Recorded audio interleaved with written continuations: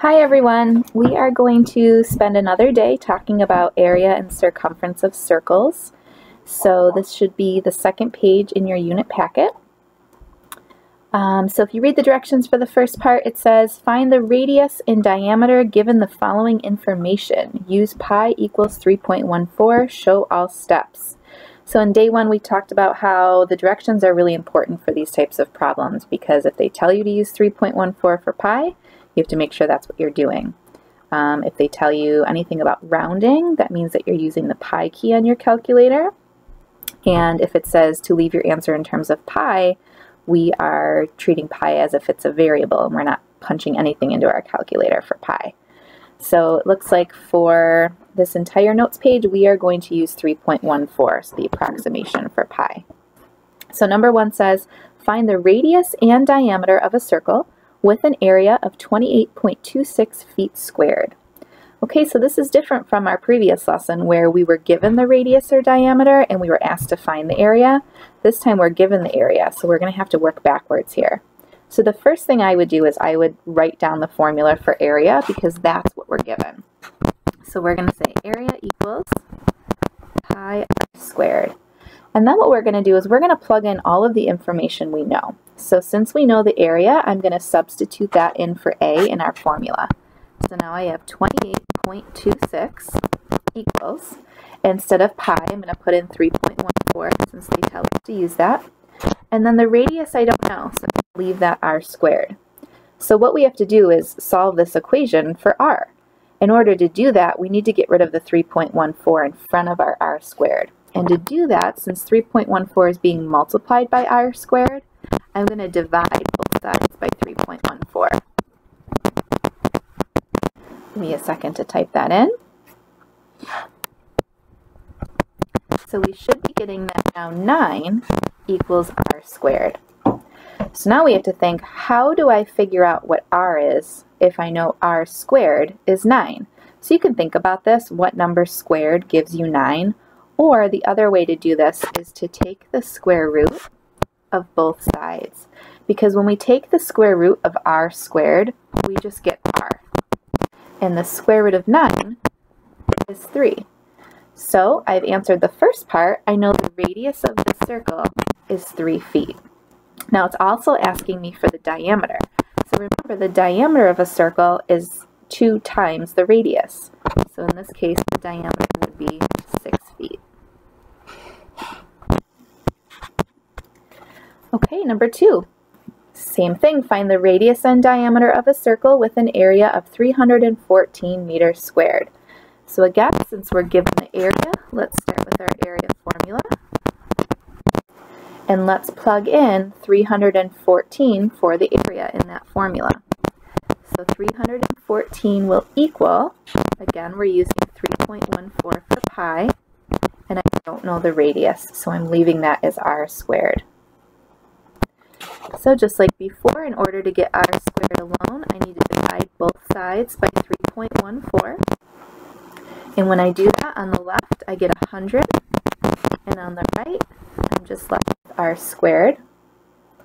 And to get just r, I'm going to take the square root of both sides, which gives me 10. So I know the radius of this circle is 10 meters. To get the diameter, I double that, which is 20 meters. Okay, so let's try one more that way. So in this case, now I have an area of 50.24 centimeters squared. So we'll start with the formula, pi r squared.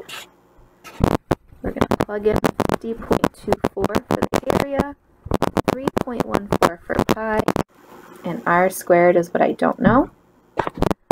We're going to divide both sides by 3.14. That will give me 16 equals r squared. I'll take the square root of both sides to get 4 for the radius. So 4 centimeters. Double that to get the diameter, which is then 8 centimeters. Okay, so that's how we would work backwards if we were given the area of the circle. Okay, number 4. Alex wants to put a small fence around her circular flower garden, which has a diameter of 12 feet. Part A, will she need to find the circumference or the area of the garden, and why? So one of the key words that you can look for to kind of determine if it's going to be circumference or area is around. When you see around, I want you to think of that as perimeter. And remember, circumference is just a fancy word for the perimeter of a circle. And so if we're putting a fence around something, we need to know the distance around that shape, around the circle. So this would be circumference.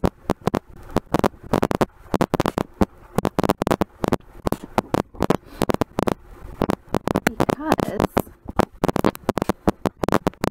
she needs the fence to go around the garden.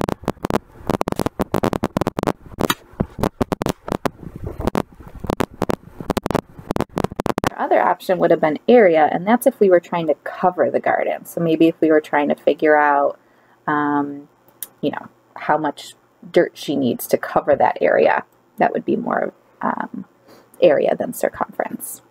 So then we actually have to figure out how much fencing she would need. So this is where our circumference formula comes in. Since they're giving us the diameter of that circle, I'm going to choose to use circumference equals pi d. But remember, you could do 2 pi r. That's the other circumference formula. So we're still using 3.14 for pi from the directions above. I know my diameter is 12, so I'm going to do 3.14 times 12, and I'm going to get 37.68 feet. And remember, circumference being perimeter, we don't have feet squared or anything like that. It's just feet. All right, go ahead and turn to the next page. So number 5, James wants to purchase a cover for his above-ground swimming pool. The pool has a diameter of 14 feet. Okay, so again, we're going to figure out if we need to find circumference or area of the pool in order to purchase the cover. So if you look for keywords here, we are covering the pool. Okay, so it doesn't make sense to have a pool cover that just goes around the outside of your pool. We actually want to cover it, and covering is area. So we can explain it as just that. Area, because he wants to cover the pool. So to figure out how big your cover has to be, we're going to use our formula, area equals pi r squared. Remember, that's our only choice for the area formula. Some people like to think that you can use pi times d, but that's not the same. It has to be this radius squared. And we're going to plug in 3.14 for pi. And since we know the diameter of the pool is 14 feet, the radius is half of that. So we're going to do times 7 squared. Okay, so if you put that in your calculator, we're going to end up having 153.86, and this is feet squared. Because it's area, we square our units.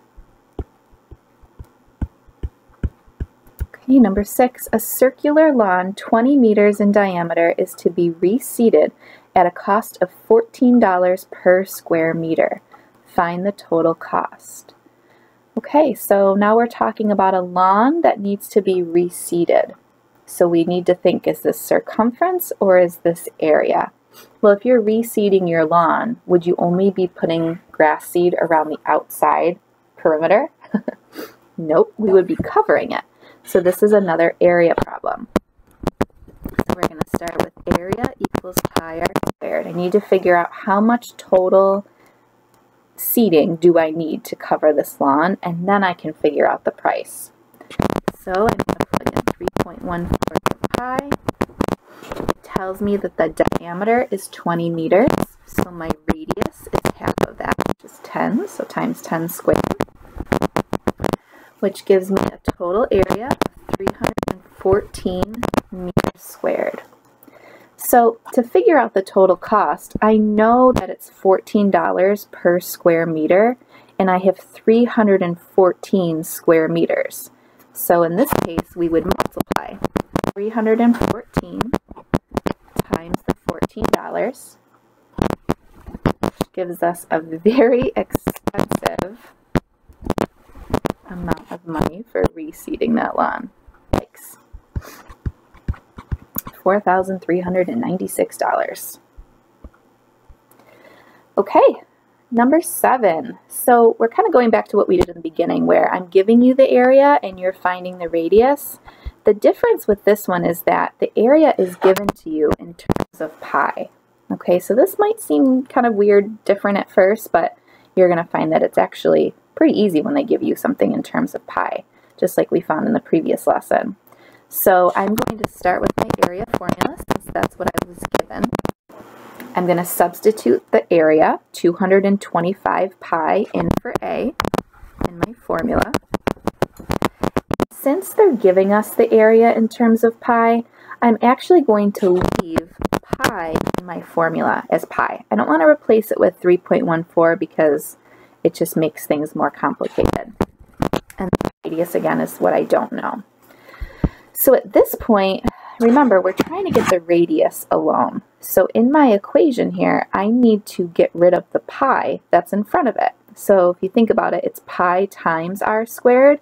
So the opposite operation would be to divide pi.